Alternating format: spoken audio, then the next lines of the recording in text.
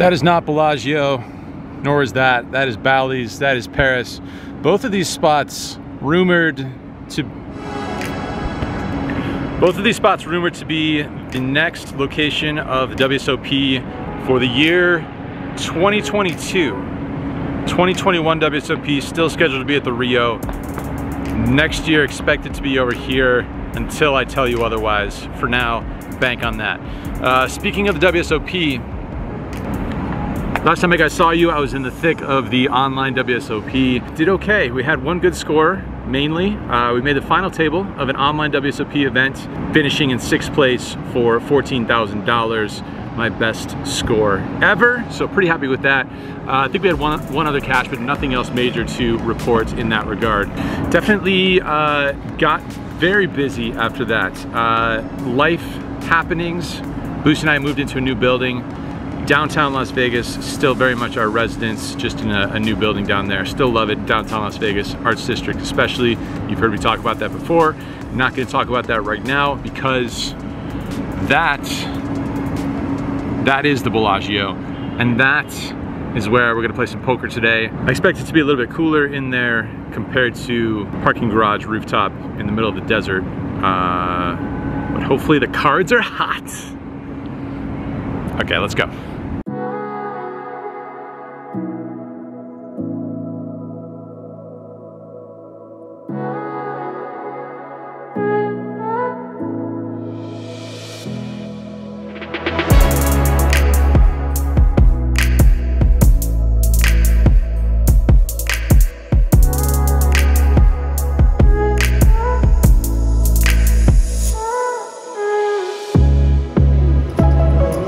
In for the max buy-in of $1,500 and getting dealt some good cards right off the bat. There's a player who posted his missed blinds in this hand, which makes the under the gun player go a little bigger with his initial raise.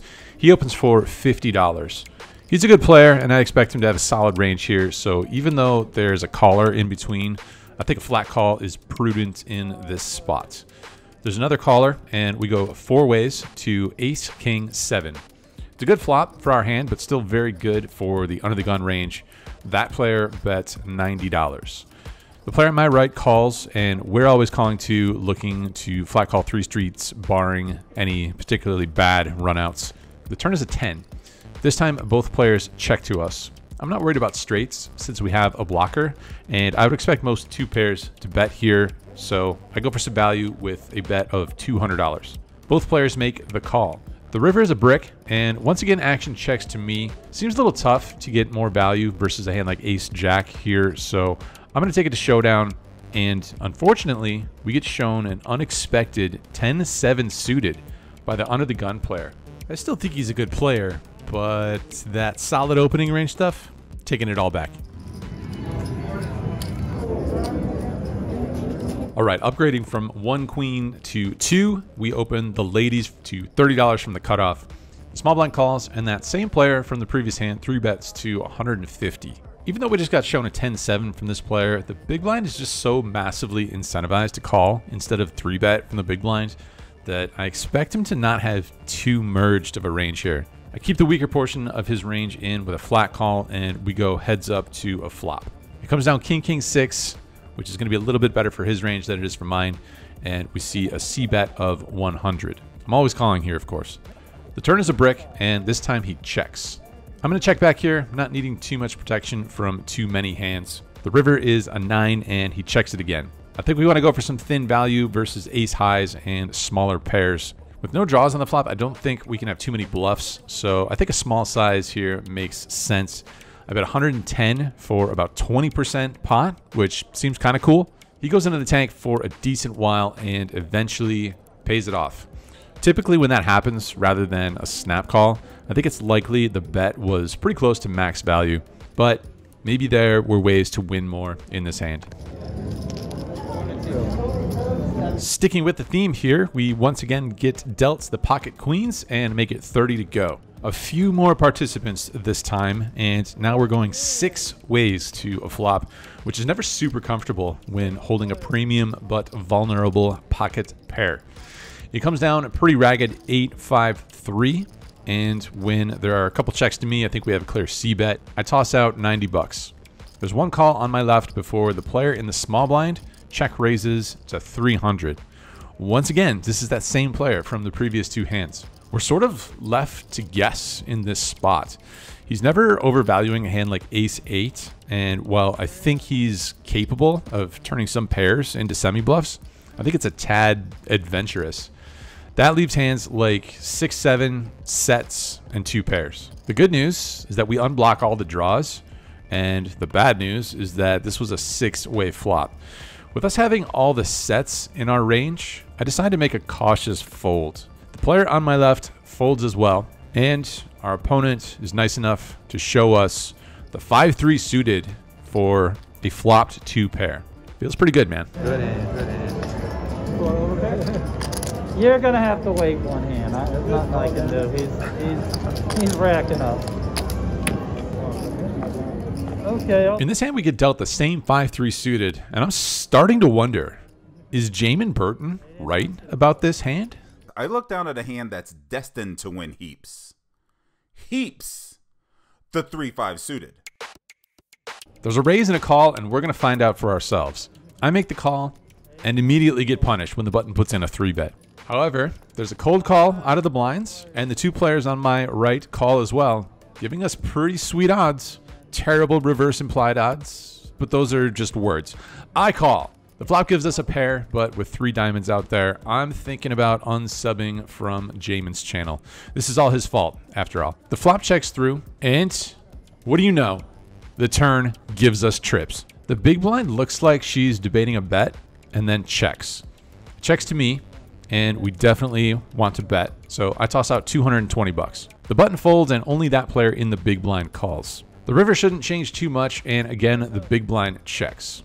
Trips are a good hand, but with no kicker and 3 diamonds out there, I'm not sure how much value there is, so I decide to check it back.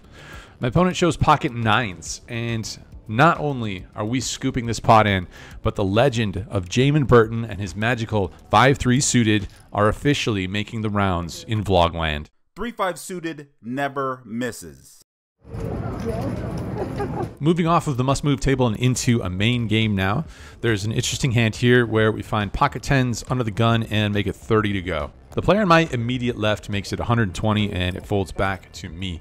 This is where ranges are the tightest, but being 250 big blinds effective, we're plenty deep to go set mining, so I make the call. And this seems like an amazing time to tell you that favorable apparel hoodies are very much in stock.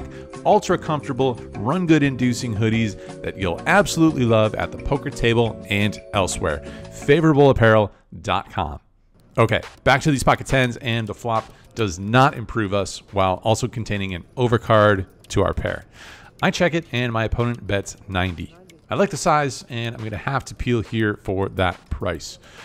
The turn pairs the 7, and this time my opponent checks back, which gives me some hope here. The river is a 6, and we have a decision between checking or putting in the blocker bet. To be honest, I'm not as studied as I could be on the intricacies of when is best exactly to use the blocker bet, but this seems like a reasonable time to do so. I don't want to face a larger bet on the river and have to guess whether or not I'm good.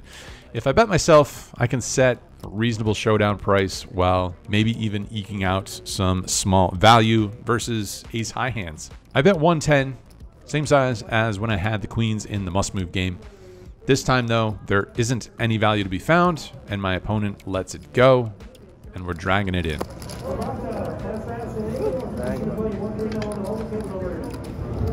In this hand, a player in early position raises to 40. He's a little shorter with maybe 50 big blinds effective.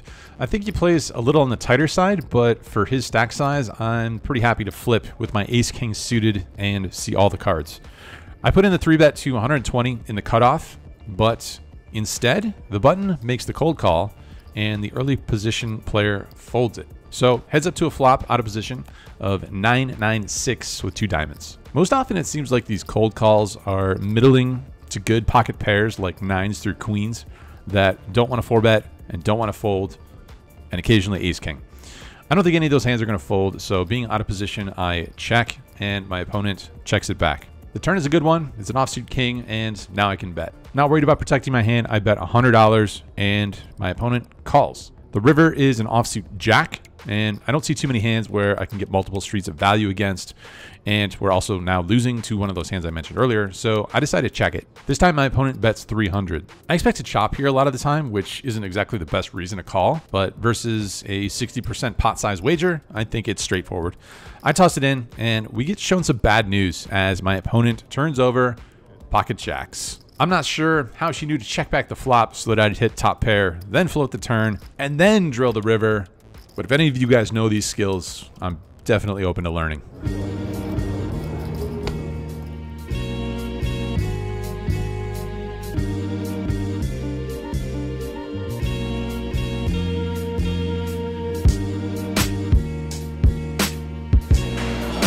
Got into that poker game for $1,800, cashed out of that poker game for $2,878, $1,078 to the good. Hello from Yamasushi. I told you guys about another Yamasushi outlet in another vlog, one that was very close to the first place that I lived when I first moved to Las Vegas. There's now 3 of these in Las Vegas. Can't really be mad at them, can't blame them because A, it's so good, and B, so many people love it. I've never been to this one in particular, but it is banging right now.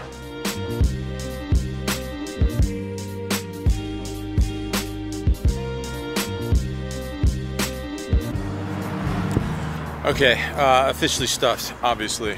If you aren't needing to be rolled out of one of these all-you-can-eat sushi spots, did you even go to an all-you-can-eat sushi? Okay guys, tons going on in the very near upcoming future. This weekend, Houston, if you're looking for a PLO game, get to Houston and come find me. I'll be there on Sunday and Saturday. Directly after that, over to Austin, mostly no limit over there, but meetup game variety, and should be lots of fun, as it always is in Texas. Wow. And he puts in the raise. Oh, man. Once that's a wrap, back to Vegas. Gonna keep this thing going. Mixing between No Limit Hold'em and Pot Limit Omaha, but really looking to crank the bids out once again and looking to get back into the mix on this poker thing, and particularly, especially this video thing. Make sure you subscribe to this channel. I would greatly appreciate that. Best way to see all this upcoming content that you guys are definitely gonna love.